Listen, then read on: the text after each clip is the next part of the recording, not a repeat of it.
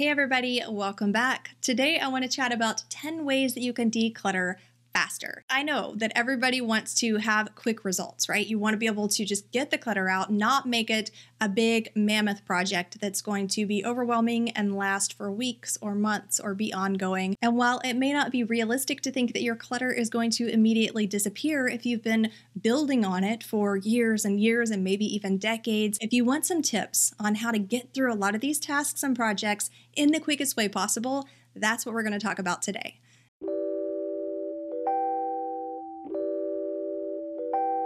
Now, if you're new here, my name is Mia Danielle, and I chat all about holistic and clutter-free spaces. So if that's something you're into, be sure to click subscribe and turn on those notifications. The first thing that's going to help you to get those fast results is to write it down. I know that this sounds kind of counterintuitive. It seems like it would take you longer to take the time to write down what your plans are for your space or to write down the goals that you have for your decluttering projects. But there have been extensive research studies done by various psychologists. Probably the most prominent study to date is by Dr. Gail Matthews from the Dominican University of California. Her findings were that you are 42% more likely to complete a goal or a project if you write it down. There is just something magical that happens when you put your thoughts onto paper. They become real, and oftentimes they become scheduled because you're writing them down onto a calendar or you're associating some kind of a date or time with them. Whether you're writing down your goals for a specific space or a goal for a specific box that you're going to be decluttering tomorrow, not only will it help you to complete the project at all and not fall victim to infinite procrastination, which I know that we can all somewhat relate to, but writing it down helps you to get clear and focused on what the end goal is. That clarity helps to propel you forward into taking action, and it keeps you motivated to the end result. Number 2 is to enlist help. Now, that doesn't mean that you have to call all of your relatives and try to schedule a date for them to come help out. It doesn't have to be something quite that formal. It could be something much smaller, like having your significant other just help you carry a few boxes downstairs, Enlisting help kind of gets the ball rolling.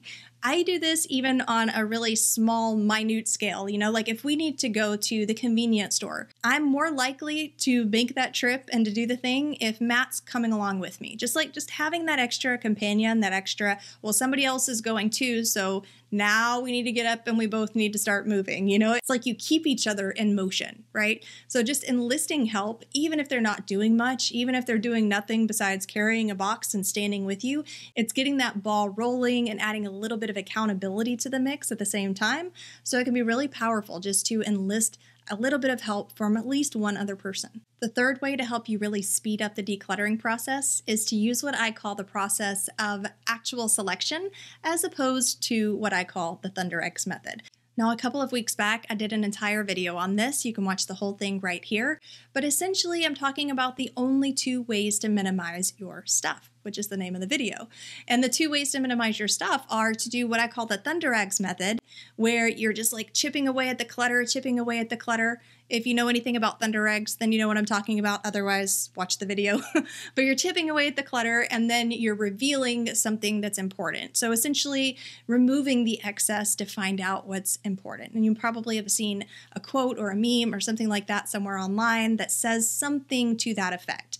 Essentially, you're removing the excess and getting down to the importance by doing that. The problem with that is that it can take so much longer because in the process of chipping away at the excess and focusing on the clutter itself, you can get trapped in the different pieces of clutter. You can get trapped in memory lane or in the different emotions or confusion, or maybe I'll need this in the future. Like all of these thoughts and stories that we have about all of our stuff can be really limiting, and they can really slow down the process or bring the whole thing to a halt. So instead, I recommend that you use this process of selecting the belongings that you know you're going to need for the purposes of any given space, which you should ideally predetermine, removing those things that you're going to keep and discarding the rest.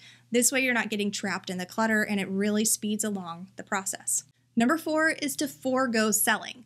Now, I'm not opposed to selling. I keep OfferUp on my phone. I've even started using Facebook Marketplace, which I've had a lot of luck with. I'm all for getting some money back for your items if you're able to, but it's not the fastest way to get things out the door. So if you're looking to make some really quick progress and to not get trapped for a couple of weeks with a couple of boxes of stuff that people may or may not buy, then just forego selling. Find a place to donate the items instead. Find somebody who can use the things that you don't need anymore and save yourself that time. Because while you may get $20 from something that you sell on OfferUp, it may not necessarily be worth the time that you're going to invest taking the pictures and posting it and reposting it and following up and meeting people and, having people over at your home, however you choose to do it. So if you forego selling, you're just going to save yourself more time. The fifth way to declutter faster is to do what I call organic decluttering. Declutter organically. This is something that I recommend for people who have very limited bursts of energy throughout their day. Maybe they have medical issues or just aren't able to mobilize quite as much as they used to. Or, maybe they're working full time and only have 30 extra minutes every day to devote to really getting out the clutter. So for those people, I recommend something that I call organic decluttering, which essentially means that you're decluttering as you go through the flow of your day. For example, if you had stairs in your house and you have a box of things that you need to declutter and move down to the garage downstairs, you could naturally wait until you're going downstairs anyway and bring that box with you and kind of move things along organically in steps.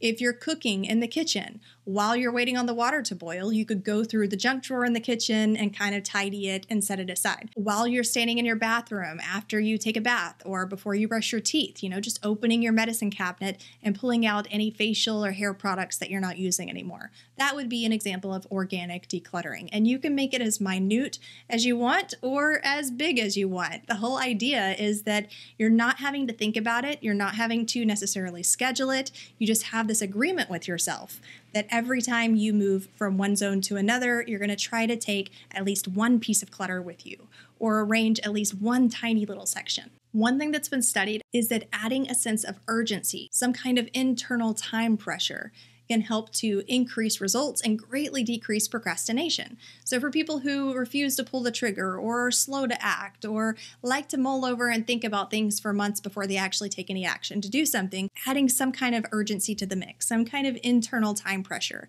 helps to decrease that procrastination and increase results. One way that you can do this is to set a timer. So if it ever sounded silly to you that people recommend setting a timer for 5 minutes or 10 minutes and then decluttering as much as you can, and I can understand how that might sound silly because you might feel like, well, there's no way that I could finish what I'm doing. The reason that people recommend that you do that is that it does add that sense of internal urgency. And even if you go beyond the timer, that's totally fine because at least at that point you're working off of momentum and flow.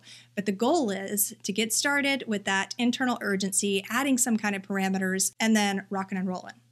I think it's interesting. I use a lot of productivity apps and task apps and different kinds of timers. And one of the ones that I use frequently is called the Pomodoro timer. And the reason that the Pomodoro technique works so well, and people talk about it all over the place, if you Google Pomodoro technique, you'll see what I'm talking about. Essentially, it's where you work for a set amount of time, like 25 minutes, and then you take a 5-minute break. And then you come back and you focus down for another 25 minutes, and then you take a 5-minute break, and then the next time you take a longer break. And so it's chunked down so that you're not just draining yourself doing these big, long projects with no intermission. And even though you're taking more breaks, it's so interesting that it actually causes you to cut down on your time because the time that you're investing is so focused. And even on that app, it has the option to keep a ticking timer in the background, which I turn off because I think it's a little annoying because I get a little too anxious when I hear that, like, oh, I need to go faster, I need to go faster.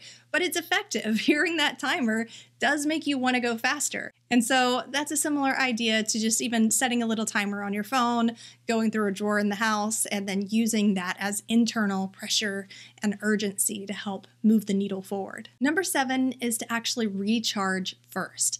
I think that this one is way overlooked and underutilized. And it's honestly one of my biggest secrets for getting things accomplished is that I have to make sure that I'm in the right mindset before I even get started. And it's like I tell my students, if you go in there with a mindset of, oh, this is overwhelming. Oh, this is going to take all day long. Oh, I better get comfortable because these clothes are going to take me hours to go through. When you go into it with that mindset, your body takes actions that go along with that mindset. You do sit down more slowly. You do move through things more sluggishly, right? You're not as fired up to move through the process. So getting yourself in the right state of mind.